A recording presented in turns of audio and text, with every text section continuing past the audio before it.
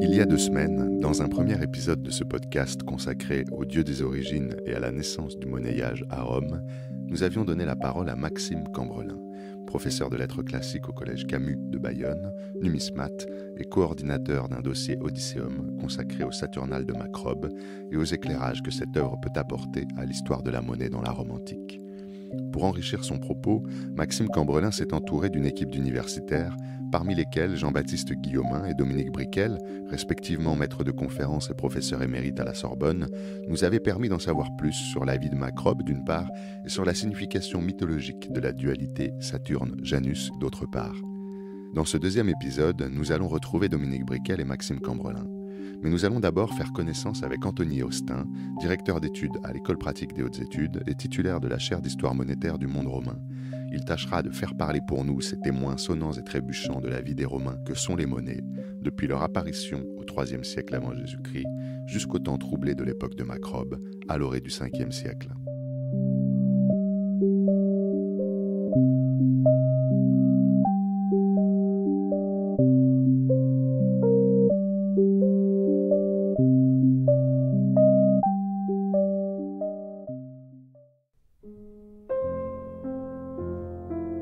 Les Humanités dans le texte, un podcast de l'École normale supérieure et de l'Université Paris Sciences et Lettres.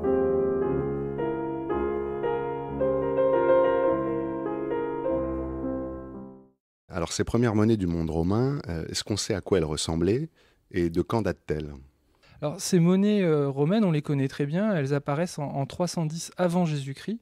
Et cette apparition est très tardive si on compare avec les premières frappes monétaires qui ont été mises en Lydie à l'époque mythique des Mermnades, à l'époque du roi Crésus, au 7e siècle avant Jésus-Christ. La Lydie, juste pour la situer ? Ça se situe en Asie mineure, à l'ouest de l'Asie mineure, en Turquie actuelle. Et donc ces premières monnaies romaines, elles sont romaines parce que sur le revers de la pièce est indiqué l'ethnique, c'est-à-dire le nom du peuple, et ce nom par contre, est indiqué en grec. C'est tout à fait original et intéressant. C'est que ces premières monnaies apparaissent dans la région de Naples, en Campanie, et l'ethnique n'est donc pas en latin, mais bien en grec, romaion, les Romains. Et ces monnaies se composent de 4 espèces différentes. On a une espèce d'argent frappé, donc toujours dans cette même région de Naples et de la Campanie, avec Mars et le cheval d'octobre au droit et au revers. Il existe également une série de bronzes eux-mêmes frappés, donc avec un marteau et des coins, où on a toujours l'ethnique romaion et au droit la tête d'Apollon et au revers un taureau. Et puis il existe également à cette même époque, au même moment, des monnaies qu'on dit des monnaies coulées, puisqu'elles n'ont pas été frappées avec des matrices, mais elles sont coulées avec des moules. Il existe 2 types de monnaies coulées qui sont très importantes à cette époque.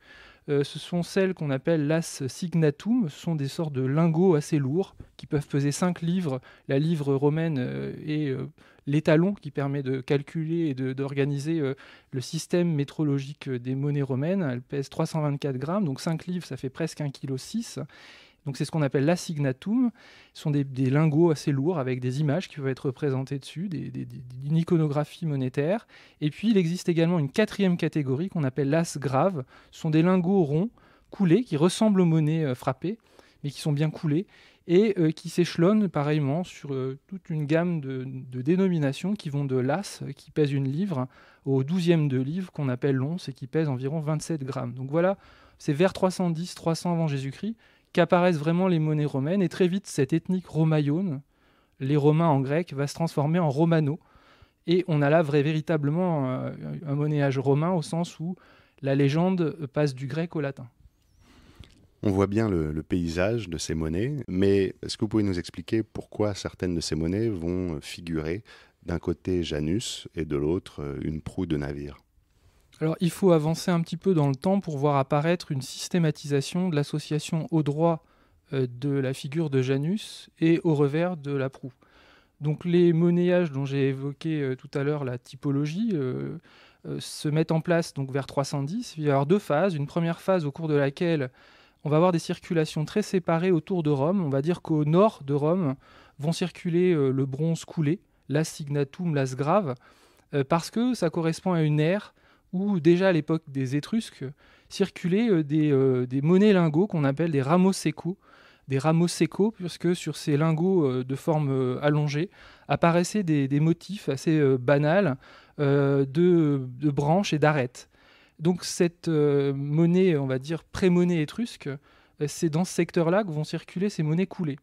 Et puis les monnaies frappées que j'ai évoquées tout à l'heure, d'argent et de bronze, elles vont circuler dans l'espace où déjà circulent en abondance des monnaies civiques et des monnayages d'argent et de bronze, c'est-à-dire ceux des monnayages, des frappes civiques grecques du sud de l'Italie et de Sicile. Donc on a là une circulation, un monnayage romain qui fonctionne avec 2 niveaux et 2 ères différentes, qui correspondent à des besoins et à des traditions différentes au nord de Rome et au sud de Rome. Et puis, à partir des années 250 avant Jésus-Christ, on va dire, et le vrai changement s'opère vers 225 avant Jésus-Christ, il y a une forme d'unification qui va se mettre en place avec la fin de ces lingots lourds qu'on appelle l'assignatum.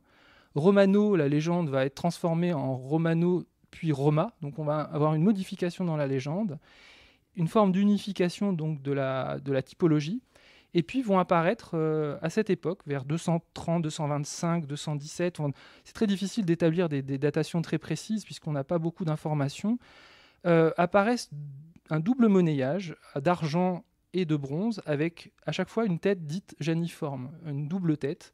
Donc pour le monnayage d'argent, on va avoir une tête imberbe, avec un quadrige au revers qui est conduit par le dieu Jupiter, c'est ce qu'on va appeler le quadriga. Qu'est-ce qu'un quadrige ? Alors un quadrige, c'est un char tiré par 4 chevaux, un bige, 2 chevaux, etc. Donc c'est le char de Jupiter triomphant. Hein. Il y a aussi une association très étroite entre cette représentation de Jupiter à cheval dans un quadrige et la figure du triomphateur à Rome après une victoire sur terre ou sur mer. Donc il y a une dimension, on va dire, militaire et victorieuse dans cette image monétaire. Donc ça, c'est pour l'argent. Ce sont des monnaies qu'on appelle le quadriga. Et puis, pour le bronze, va apparaître également une tête janiforme, mais c'est janiforme barbu d'un homme d'âge mûr, associée systématiquement avec, au revers, une proue et, en fait, tout particulièrement les rostres, c'est-à-dire les éléments de bronze qui servaient à éperonner les navires ennemis. Ça correspond à un élément des navires de guerre romains et des navires de guerre antiques en général. C'est donc vers 225 qu'apparaissent ces monnayages-là, et la monnaie de bronze va être déclinée ensuite en différentes autres monnaies, où, associées à la proue et au rostre, on verra d'autres types. Mais l'association véritablement entre Janus et la proue, c'est à partir de ce moment-là qu'elle se systématise. On a vu avec Jean-Baptiste GUILLAUMIN qu'il y avait eu un doute parmi les spécialistes sur la religion de Macrobe. Certains ont avancé qu'il était païen, les plus nombreux, et d'autres, plus récemment et moins nombreux, ont prétendu, en particulier en arguant qu'il s'appelait Théodose, un de ses noms était Théodose, qu'il était chrétien. En tout cas, on est à un moment crucial, au début du 5e siècle, où le christianisme commence à l'emporter sur le paganisme. Qu'en est-il de la situation de ces symboles sur les monnaies en circulation ? Bien, à l'époque de Macrobe, la monnaie n'a plus rien à voir avec celle des années 210-230 avant Jésus-Christ qu'on a décrit tout à l'heure, avec les quadrigati d'un côté et le bronze frappé avec la proue et Janus de l'autre. Il y a eu toutes les réformes de la République, puis d'Auguste, puis les réformes d'époque tétrarchique et constantinienne, donc 27 avant Jésus-Christ pour Auguste, tétrarchie Constantin, on est dans les années 290-330.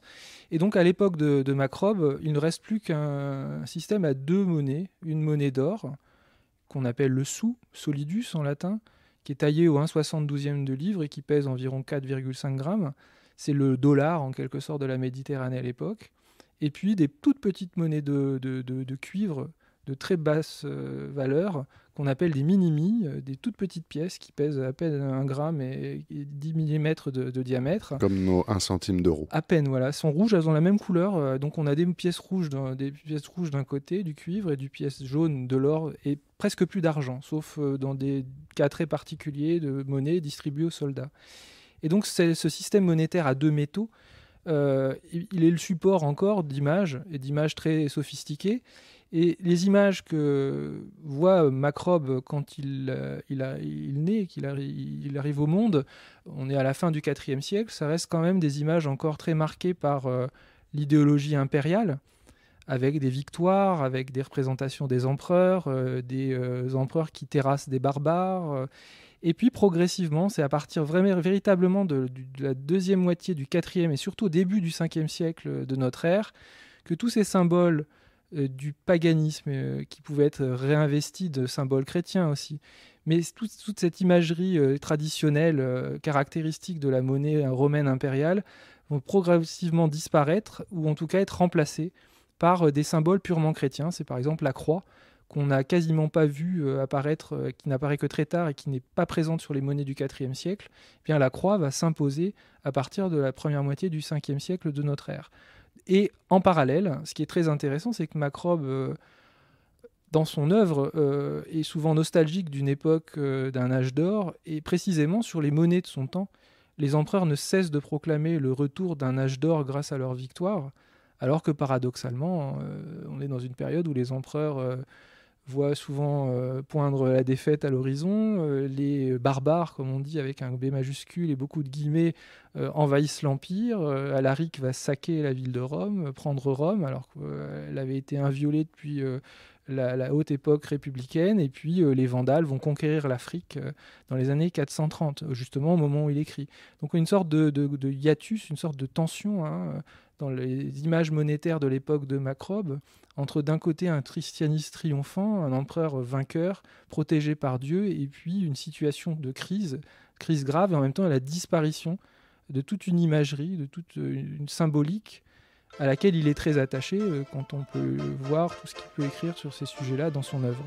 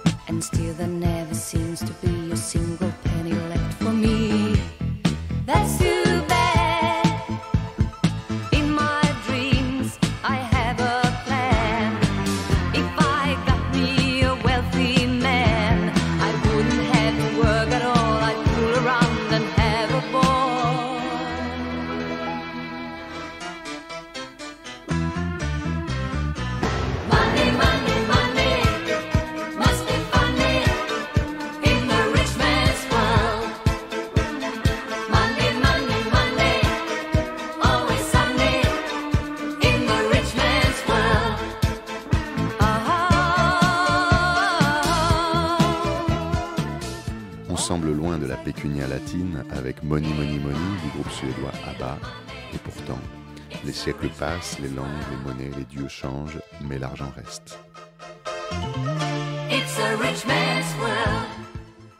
Revenons aux dieux justement.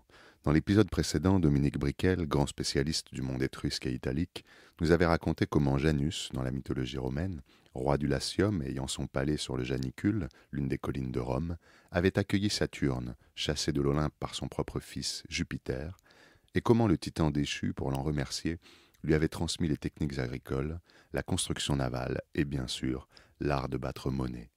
En ce mois de janvier 2024, intéressons-nous d'un peu plus près à Janus, ce dieu aux deux visages qui préside à tous les passages, comme à celui d'une année vers la suivante.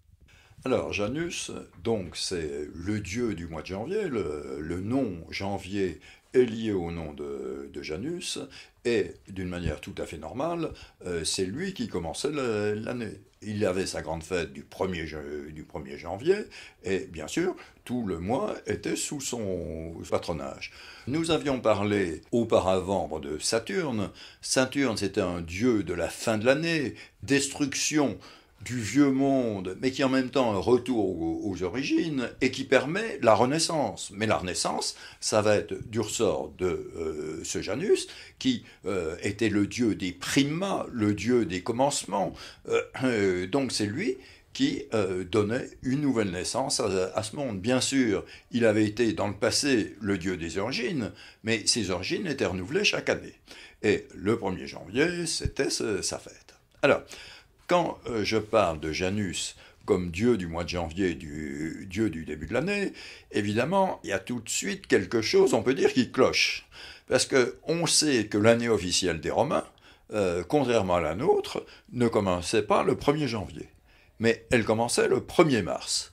Autrement dit, ce qui marquait le début de l'année officielle pour les Romains, c'était pas quelque chose de lié au cycle solaire. Au fond, après cette sorte de fin du soleil qu'était le solstice et de renaissance du nouveau soleil avec le mois de janvier, mais c'est un autre moment, de 1er mars. Donc, une autre considération, non plus astronomique, mais plutôt naturaliste, le début de la renaissance de la nature, puis alors pour les Romains, évidemment, qui étaient des guerriers, les débuts de la saison guerrière, etc., et le recommencement des activités officielles. Alors, c'est quelque chose dont il faut avoir conscience, cette dualité un peu étrange, parce que ça explique quelque chose, au fond, que nous vivons sans en avoir vraiment conscience, qui est que le nom de nos mois, bon, nous savons bien que nous avons 12 mois d'à peu près 30 jours et une année solaire de 365 jours, mais si on regarde le nom de nos mois, ben, il y a une série qui se repère très bien. Septembre, octobre, novembre, décembre. Bon, ça, même ceux qui n'ont pas fait de latin, on sait bien que c'est 7, 8, 9, 10. Mais après, on a janvier et février qui sont différents, puis d'autre part, avec notre année de 12 mois qui commence en janvier, bah, comment se fait-il que décembre, ce soit le numéro 10 ? Alors si je peux dire, chez les Romains, c'était encore pire, parce qu'il y avait, avant septembre, il y avait encore Sextilis, le mois d'août, qui est devenu non mois d'août, parce que Auguste lui a donné son nom.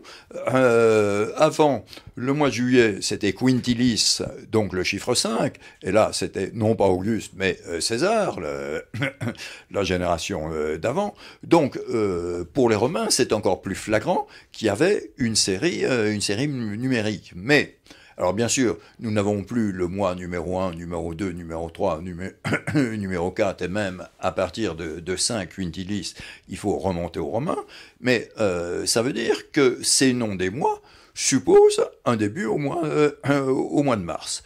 Donc ce qui est un peu contradictoire avec le fait que Janus était le dieu du début de l'année. Alors, je veux dire, il y a des savants, et déjà dans l'Antiquité, certains auteurs disaient que les Romains avaient une année de 10 mois.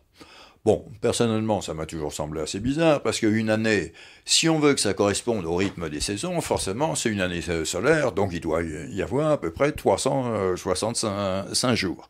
Inversement, le mois, ben, il suffit de se reporter à l'étymologie. En latin, c'était mensis, et c'est lié à un nom de la lune. Donc le mois a une notion lunaire. Donc on a nécessairement à peu près 12 mois lunaires dans une année solaire, évidemment avec un petit décalage, il faut toujours des adaptations, et on sait que ça n'a jamais été très facile, parce qu'on n'arrive pas à faire coïncider un compute par des mois lunaires et une année entièrement solaire, mais en tout cas, pour ce qui est du chiffre des mois, c'est nécessairement 12. Alors ça veut dire quoi ? Ça veut dire que les Romains, au fond, avaient accepté une sorte de dualité. Il y avait l'année officielle qui commençait au mois de mars.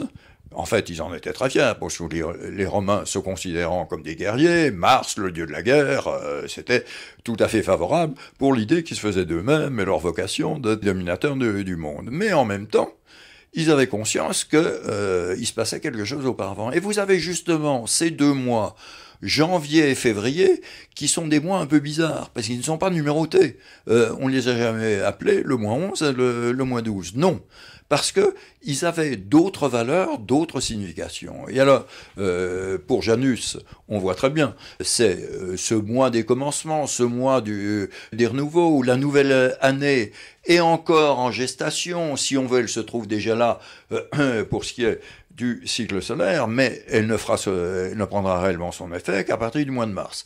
Alors, le mois de février, c'est encore plus compliqué. Parce que le nom de février est lié à des mots qui signifient purification, des choses de ce genre-là.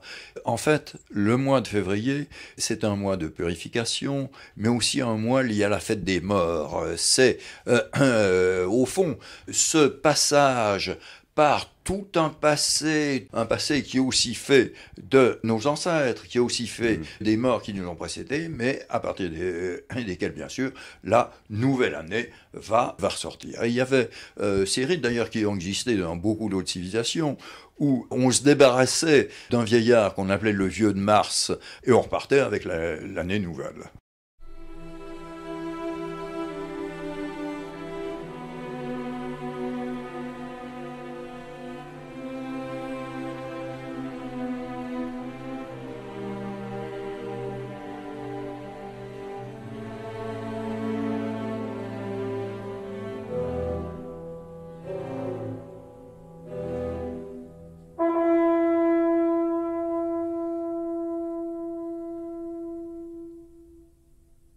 On revient avec Maxime CAMBRELING, le chef d'orchestre de ce podcast, de ce voyage à travers les Saturnales de Macrobe. Et j'ai envie de lui poser cette question, pourquoi mettre entre les mains des collégiens, devant leurs yeux, cet extrait des Saturnales de Macrobe? Leur montrer, leur présenter parce que je l'aime. Il parle d'identité, c'est celui d'un père qui rassemble toutes ses connaissances pour les transmettre à son fils. On est dans l'idée de fixer, de transmettre une culture qu'il a peur de voir disparaître face au changement profond du monde romain avec la victoire du christianisme. Et cette identité, Macrobe, dans l'extrait qui nous concerne, elle tient à ses croyances religieuses, sans doute païenne, comme on a pu le voir, mais aussi par la littérature, des références à Virgile, à Hygin, par la langue, puisque comme beaucoup de Romains de la haute époque, il fait des étymologies, il explore des expressions idiomatiques, par les mythes aussi, évidemment, autour de Janus, de Saturne, et qu'on retrouve ici sur les monnaies.